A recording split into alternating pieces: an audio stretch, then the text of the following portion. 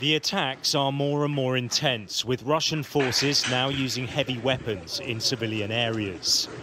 In the second city of Kharkiv, a university building crumbles after a missile strike. It's clearly not a military target. This place is home to 1.5 million people. For those remaining, nowhere is safe, even the bomb shelters. I have kids at the age of 8, 10, 11, 12 and 13. All of them are afraid they will destroy Kharkiv for sure. They have no limits, they have no moral, they have no one human feeling. They bombed the district where I live, including school, the school when my kids studying. And of course, they see these pictures and they're shocked. On the south coast, on the Sea of Azov, the situation is also increasingly difficult. Many of the coastal towns are cut off, including Mariupol, a vital target if Russia's to create a land bridge to Crimea. Many of the city's residential areas have been shelled, with fears hundreds of civilians may have been killed. Vladimir Putin's forces appear to be frustrated. The Kremlin claims that 498 of its troops have been killed in the first admission of casualties in this conflict. But the true number is thought to be much higher.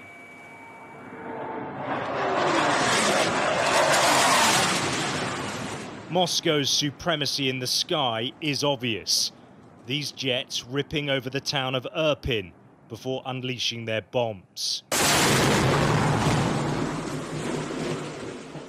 On the ground, extensive destruction. These residential buildings in pieces. In the capital, Kiev, not far away, the advance has slowed, but the violence has not.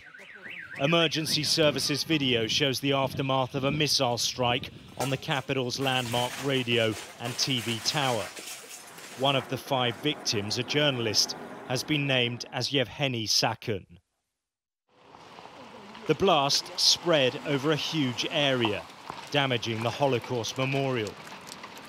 But people across Ukraine are showing remarkable courage. The mayor of a town in the east rallies his citizens. Вони нам поставили умови зараз. Якщо ми починаємо супротив, вони розносять місто артилерії. Якщо за, воюємо. А що ти не хотів вчора палити? Хто за те, щоб воювати? Воювати! Конечно, Хто за те, щоб воювати? Конечно! And the resistance is getting stronger, with more and more volunteers joining local forces. The weapons they have, though, are no match for Russian firepower. Here in Dnipro, in the eastern part of the country, people are watching the growing levels of violence with great fear that are being used against the civilian population in other cities. Now, in this place, they are fortifying their defences. But as another day ends, residents worry that it's only a matter of time before they too come under attack. The sirens are sounding more often.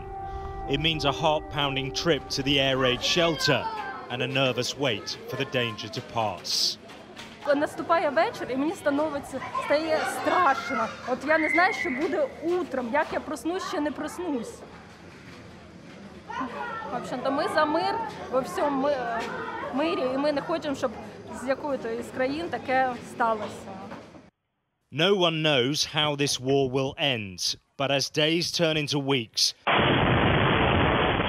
there's a feeling that this may become even more savage.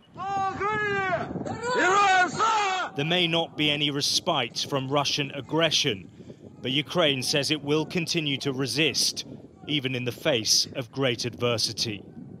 Alex Rossi, Sky News, Eastern Ukraine.